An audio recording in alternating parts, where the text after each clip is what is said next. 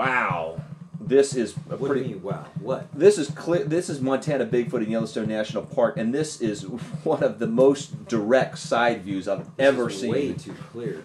Yeah, you can even see the elbow bone there. It just that is just that is way too clear. We want blurry pictures. We want blob squatch. We want stuff where you can't tell what's going on. We do. We want to debate about things for a full 6-foot long page on a website. I don't even know why we're talking about this. What else could it be? Yeah. This isn't your neighbor.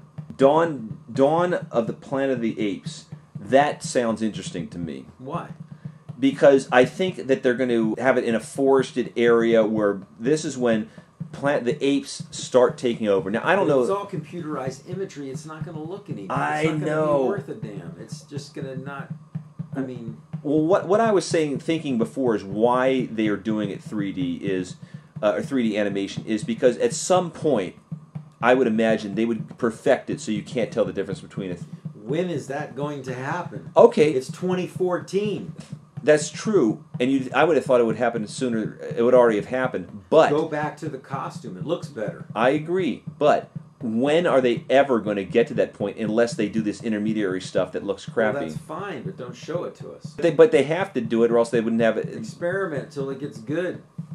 That would take forever. Then the funding behind it is because they put it into movies. Make it into a cartoon. Yeah, okay. That's a little more palatable. Yes, that's a good point. They could slowly incorporate it, so they can make something. Stop making it trying to be real. Just make it into a cartoon, and it's more palatable that way. You can get into it. It'll be more interesting. It'll be fun. Well, they could ramp up. They could start making the cartoons a little more realistic, then a little more, and then finally, when are you going to start consulting to the movie industry? And then when they don't need the training wheels anymore, then they could do Rise of the Planet of the Apes. But you know what? That movie was successful, so why not? If we're just talking dollars, why not? I guess. Isn't that the bottom line in the movie industry? I don't know. I thought it was about making good movies. Now I thought it was about entertaining people. Is it all just about fleecing you for money? Entertaining, but you have to by getting their hands in your pockets and taking every but if movies thought, sweat, and tears sense that you make. If movies didn't make money, they wouldn't put them out. What the hell is independent film? It doesn't make any damn money. People are being entertained. Independent films do make money. They're rare.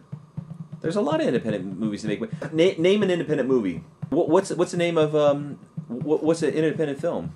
I don't know. What is? Well, you said they don't make money, but what name one? There's a truckload of them out there that don't make money. There are rarities that do have success.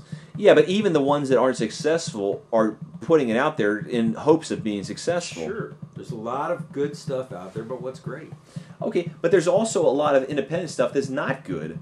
So, in fact, there's more stuff that are high-budget stuff that's strictly made to make money that's better than the independent stuff. Independent has the lower budget, and it shows in a lot of cases, and the less tried talent, as far as camera work, directing, editing, and acting. So the ones that are strictly made to generate money don't want to take any chances. Well, I guess it's all in what you're into.